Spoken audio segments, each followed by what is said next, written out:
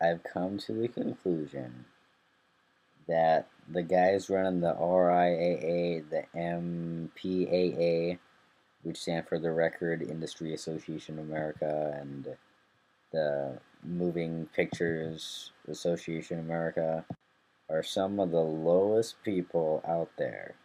Because it's not only that they're immoral, greedy, lying people, it's that they're immoral, greedy, lying people that have power. I sound like I'm talking about a politician here or something. The RIAA was voted the most hated corporation in America. More hated than Halliburton, Microsoft, McDonald's, ExxonMobil, you know, the big ones that people are always complaining about. Why? Because all the rest of the corporations are based on people's decisions.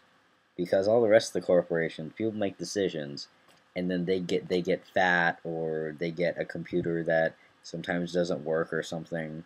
But the RIAA, what is its sole purpose in life? Its sole purpose in life is to sue people.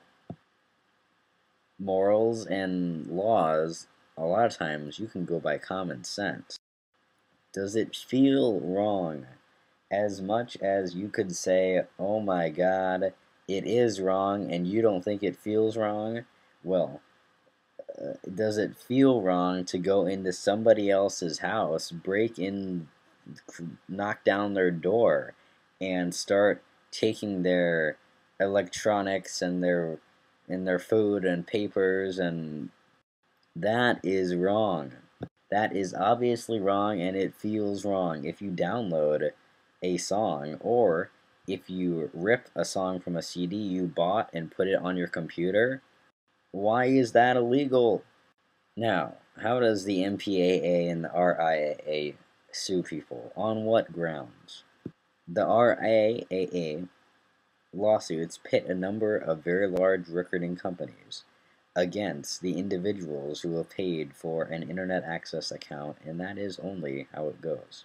Because they will sue whoever is paying for the account. It doesn't matter. If you're in a network, or if you're at Starbucks, the MPAA has sued people that run Starbuckses, because Starbucks gives you free internet within their store. Truly, they don't have any good evidence that, say, a downloader has actually broken copyright in the first place. They might have an IP address. They might have, I mean, a lot of times they're suing people that don't even know how to use a computer. John Terranian, he once represented the case of a terminally ill Mexican immigrant on welfare whose son was targeted by the RIAA for illegally downloading music. The RIAA, in one case, sued a man, Mr. Scantleberry, who happened to die and was already dead. Dying is no excuse, and you need to pay up. And it's not just in America. This copyright mafia is all over the world. The car maintenance chain Quick Fix in the UK is tied up in a bitter legal battle with the UK Performing Rights Society, and they hold that Quick Fix should not be playing their radios within earshot of the public. They're demanding $200,000 in damages. No wait, £200,000. And a pound is more than a dollar. A pound is twice as much as a dollar.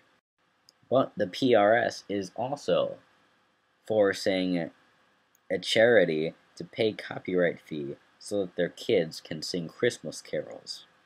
Because you know what? A lot of those songs you hear, like Happy Birthday, they're copyrighted. And you can't sing them without paying the company that owns the rights to it. We're in an age where it's legal for a company to patent pigs, or any other organism or its genes, but copying a CD that you bought onto your own hard drive can be considered an infringement on somebody else's rights. We're living in a society in which you're hit with thousands of advertising messages every day, and almost never with your permission. Creating a piece of art and putting it in public without the government's permission will land you in prison. Information is getting cheaper and more expensive at the same time. The Magna Carta was just bought $21 million. A bit of money. It's by far the most money anybody has ever paid for a page of text. And therein lies the paradox, because the Magna Carta, you can go online and find that on the internet millions of times for free. It has been preserved photographically and digitally to the micrometer. And in that way, it will last as long as our civilization does. But in another way, it's not going to last very long, because it's a piece of paper. It's a piece of parchment, fragile and scarce and unreadable. The Magna Carta made a grant of rights to all free men, irrevocably and forever, at least in theory. And the document did not just express that grant or represent it or certify it. It was the grant. But the value, over 800 years later, is a little bit different. It's kind of an illusion. That document is holy. It has this magical allure. Because you're buying the story behind it, you're not buying the piece of paper. If this guy hits a baseball out of the baseball field, and you buy that baseball for $2 million, if somebody finds out that's not the baseball he hit, that baseball is automatically worth $2. Because you didn't buy the baseball, you bought the story. But just as those professional quill wielders were paid to make copies of things, that $21 million piece of paper was a copy of a copy made in 1297. Now, I sound like I already started my history of information class, don't I? I didn't, but we're in the so-called information age, and people are in a scramble to find their information's worth. I guarantee you, if you watch the cast, your opinions on intellectual property, copyright, piracy, etc. will change no matter where you stand. So, thanks for watching, and I've got a pretty interesting video response coming up for this one about copyright in everyday life.